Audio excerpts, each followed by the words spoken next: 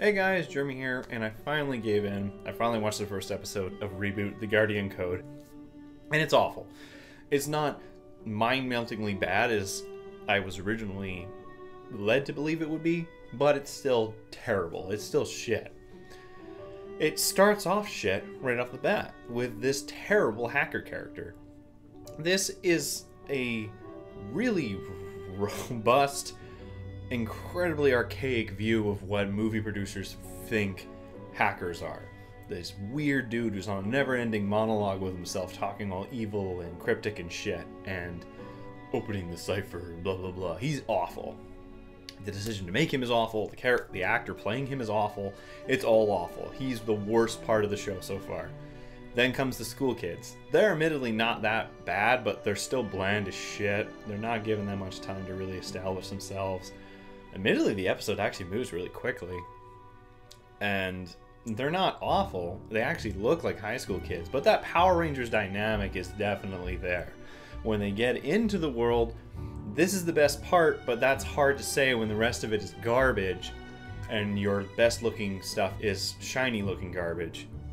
Now, admittedly, it does have more detail in the animations. The animations are much better than the original, but that's because you actually have a budget and the Unreal Engine. If your thing looks shit in the Unreal Engine, you're doing it wrong.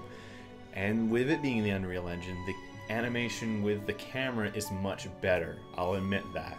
Those are the two improvements, but you should have gotten that considering you're 18 years in the fucking future in terms of technology. However, the world is dead. The thing that the original reboot had was, despite its resources, you still felt that this was a world. There was characters, there was colors, there was ambience, there was animation, there was a world around the characters. In this, it's literally just emptiness with tubes and squares, all with a different shade of gray and blue. And that's awful. That's not how you engross people. We were blown out of our minds with just how detailed the world of Mainframe was, and now we've got this weird looking gray empty square. And there's action for the sake of action for no reason. Like, at one point they're in the ship and the ship is spinning, but it's going in a straight line. It's not avoiding anything. It's just spinning for the sake of spinning. This is what a kid who's using Maya for the first time would think is like, oh, that's cool, I can make the ship spin. But that's not what you do for a professional product. And then the ending with the episode, where apparently the hacker was trying to turn off all of the power in the UK, despite the fact that the show, with its actors, its area, its whole idea is that it's in America. So I don't know why that's a goal of the hacker. And then the Vera character, oh my god. When that character got introduced, it's like, this is going to get old extremely quickly. And it did. I couldn't take it after 2 lines. And so I was like, yep, that's it, I'm done. At least to say, it's not the absolute putrid garbage, but mind you, I've only seen the 1 episode. I hear it just gets worse from here, so that's why I'm going to cut out.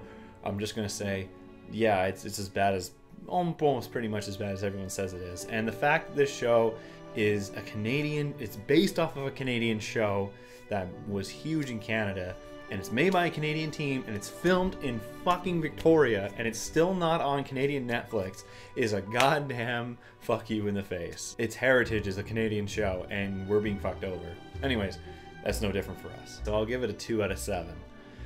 But that's it. Now, I'm not watching anything more of this. Maybe a 5-year-old or a 10-year-old might enjoy this, but I can't stand this. It's a complete waste of time. Anyways, guys, that's all for me. I hope you liked this video. If you did, hit like, and if you're interested in more, maybe subscribe. Anyways, that's all from me. I'll see you guys next time.